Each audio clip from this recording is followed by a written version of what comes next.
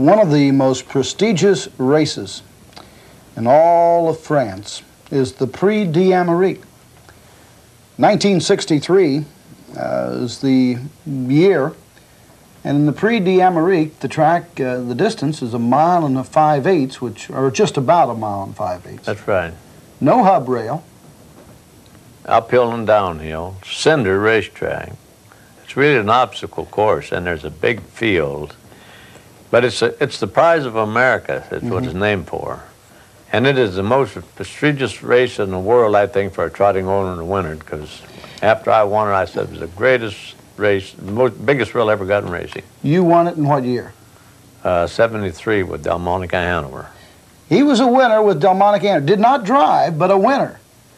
Now, it was the biggest thrill in all of racing. Was it because you won the race or because you had your pocket picked? Well, I had the grand dam of the mare. I had her dam and bought her for $5,200. Owned her with a great friend of mine, and it was just and had a lot of friends there. A lot of people went over for the race, and I bought champagne and did everything that day, and bet on her too. Plus, you got your pocket picked in the winner's circle. Yeah, and luckily I had $3,500 in American money down in my pocket in a rubber band that had given me some money for expenses to go over there with the mare.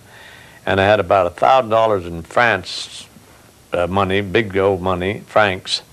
And they got the $1,000 in francs, but didn't go down and get the $3,500 in American money. Delvin Miller, speaking of his visit to the Prix d'Amérique when he was a winner with Delmonico Hanover. Right now, though, we're going to see a horse by the name of OZO representing France take on all comers in another great moment in harness racing.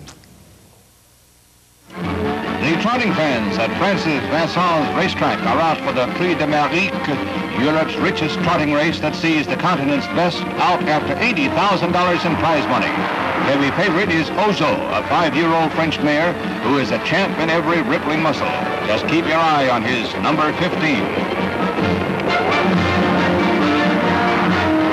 Oscar RL is OZO's only real competition in the race. But Roger Massue, owner-driver of the French champ, has no trouble keeping OZO in the lead. OZO thrilled crowds in New York last fall with a brilliant victory in the transoceanic trot. A victory today will send him back to the United States for another international trot in April. Now it's still OZO, followed by Oscar RL and Quick Song, an American horse bred in Italy.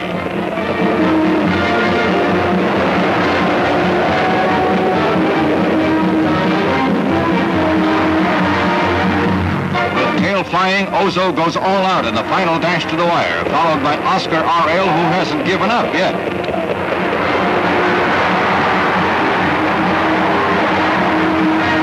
Down the stretch, it's OZO, Oscar RL, and Quick Song. Oscar RL keeps bidding right to the wire, staying on OZO's heels. He almost makes it, too, but OZO gets across 1/5 of a second in front. C'est magnifique.